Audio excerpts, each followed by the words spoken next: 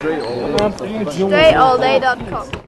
This quick behind the back move is a good move to use for any person that has a speed advantage or quickness advantage on a person that's guarding them in a driving situation.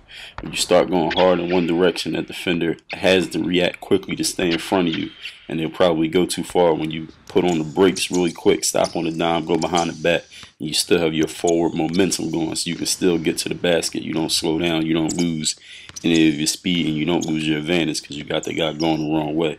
Just a few moves you can do out of it. Quick behind, go with another quick behind the back, right behind that, and finish with the layup. You can stop on the dime for the pull-up jump shot. You can go into a crossover, spin moves, jump stops, freeze fakes, anything you want. Go to a quick little floater.